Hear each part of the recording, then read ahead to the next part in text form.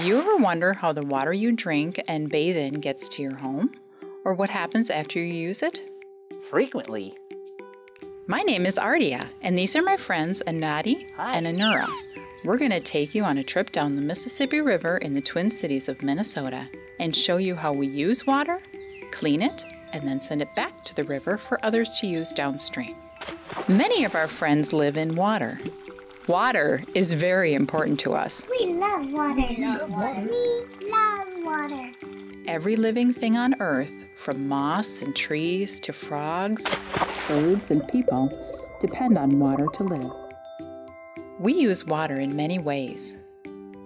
Can you name some uses?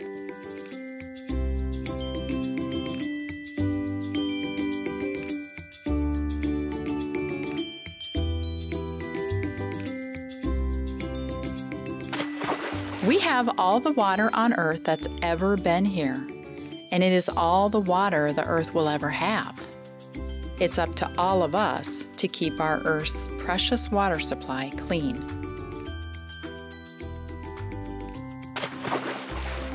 Where does rain come from? It's all part of a natural water cycle. Water evaporates from lakes, rivers, and the ocean. You can't usually see it, but it rises into the atmosphere as a gas. Then it cools and condenses into clouds. And when the conditions are right, it falls to the earth again as snow or rain. But how does the water get to places like homes and schools and stores? If you live in Minneapolis or St. Paul, or a few of the surrounding cities, you get your water from the Mississippi River. Do people drink water right out of the river? The Mississippi River is clean enough for animals like us, but it needs to be treated before people can drink it. The city filters the water and adds a few chemicals to keep it clean and tasting good as it moves through underground pipes to homes, schools, hospitals, and other places. But what if you don't live near a river? Remember the water cycle? Some of the water that falls from clouds soak into the ground and eventually will reach an aquifer. These are layers of rock deep underground that store and move water. Many cities get their water from aquifers. Cities dig deep wells into an aquifer and then pump the water high into big towers to store it. Oh my! From there, it flows down into pipes that go to homes and other places. If I swam through all those underground pipes, I'd be swimming for thousands of miles.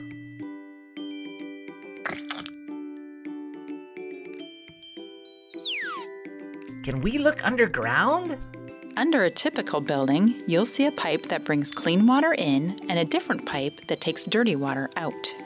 The water in the blue pipe is nice and clean, but the water in the brown pipe, that has lots of yucky stuff in it. From the toilet, the dishwasher, the clothes washer, that's wastewater. Where does the dirty water go? The pipe from the house joins a bigger pipe in the street that leads to even bigger pipes that take the dirty water all the way to a wastewater treatment plant. That's where the water gets cleaned. Then, the water's returned to a river and is part of the natural water cycle again. Anura, Anadi, are you ready to take our friends to visit the Metro Wastewater Treatment Plant? Absolutely.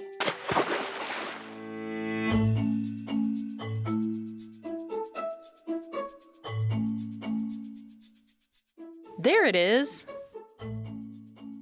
The Metro plant was built in 1938 on the lowest land in the Twin Cities. It's one of the biggest wastewater treatment plants in the United States. Cleaning wastewater takes several steps. We start with preliminary treatment. A bar screen takes large objects out of the wastewater. A conveyor belt moves the waste to a dumpster, which is dumped at a landfill. The dirty water continues to the next process. In primary treatment, the wastewater flows to a large tank called the grit chamber. In the chamber, we slow down the flow. This allows the heavier materials, such as sand and gravel and some food particles, to settle to the bottom of the tank. These materials get scraped into a sump, pumped into a truck, and taken to a landfill. Is the water clean now? No, but about half the pollutants have been removed. Sludge settles to the bottom of the tank and is pumped to an incinerator. In the next tank, floatable solids such as grease and oil are skimmed from the top and pumped for disposal in a landfill. Sludge gets pumped to a centrifuge. That's a cylinder that rotates at a high speed. The centrifuge removes water so we can burn the sludge. The dried sludge, called cake, falls into a bin. Don't give me any of that cake for my birthday. Oh, don't worry. The cake is pumped to a huge incinerator. It's 4 stories high and reaches temperatures of 1,375 degrees Fahrenheit. The sludge burns to a fine ash, which we send to a landfill. At the same time the sludge is being dried out, the water and remaining solids go to secondary treatment. Oxygen is pumped into big water tanks where good bacteria can live. The bacteria eat pollutants in the wastewater, like phosphorus and ammonia. What do the bacteria look like?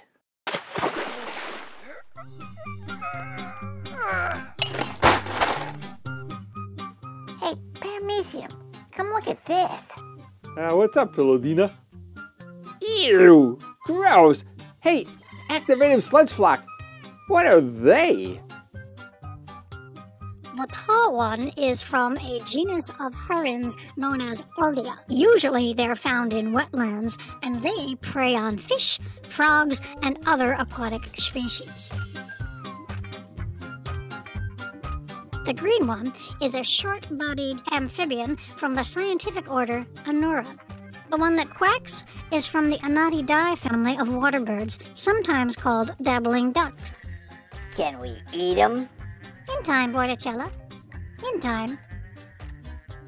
Hey, Tocophyra, check this out. Why are they looking at me? Do I have something in my teeth? Oh, wait, I don't have any teeth. Lunchtime. What's happening here? In final settling, any remaining solids sink to the bottom and are pumped to the incinerator. The water flows to the chlorine contact channel. Now we add chlorine to kill any remaining disease-causing organisms and to clarify the water. It looks beautiful. Can I swim in it? Not yet, Anati. These are the gates that control the flow of the cleaned water being channeled to the Mississippi River. This channel gives the chlorine the time it needs to mix with the water. The chlorine kills any remaining harmful germs. But chlorine can also harm the river, so there's one more step. Come on, Anura. In the final step of wastewater treatment, sodium bisulfite is added to the water to eliminate the chlorine. The cleaned water is released to the Mississippi River to be used again and support life on Earth. The water is safe for all of us. Metropolitan Council Environmental Services treats wastewater for more than 100 cities and townships at 9 treatment plants. We work 24 hours a day to clean about 250 million gallons of wastewater every day of the year. We meet environmental regulations and win performance awards. Well, that's the end of our tour. Help keep treatment plants and pipes working by not putting things in the toilet that don't belong there. A wipe may be called flushable, but it's not. Don't put wipes, dental floss, paper towels, cat litter, and other materials in the toilet. If it can go in the garbage, it should go in the garbage. Bye. And thanks to all the people who protect public health and the environment. You're our heroes. Come back anytime. We'd love to hear from you. Send us your comments or questions, or request a treatment plant tour. To find out lots more about water, visit our website at metrocouncil.org.